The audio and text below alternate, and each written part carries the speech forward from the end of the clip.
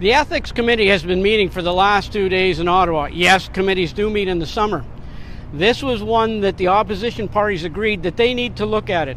It was to dealing with spyware and what the RCMP may be doing with spyware. What is spyware?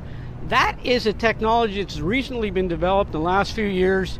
Even Canadian companies are developing it.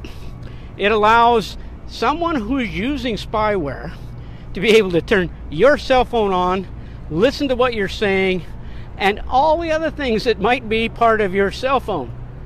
What we found out was, yes, the RCMP have been using it. Yes, there were smaller numbers to begin with, but as the committee went on, the numbers grew to the number of people. Now, have they established the protocols through privacy? No, that was found out that they haven't done that yet. The Privacy Commission says, no, they didn't talk to him, haven't talked to him in years about this particular thing, and they just, now he heard about it through the media.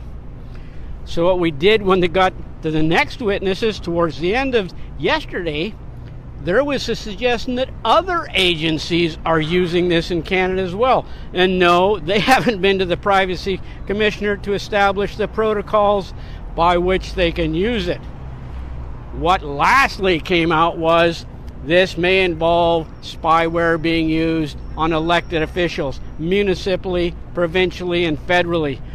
This now gets to be a real scary situation where anybody in this country could be monitored by spyware from multiple agencies in Canada, and people, the Canadian public, don't know about it, and now this Ethics Committee needs to get to the bottom of this issue. Thanks.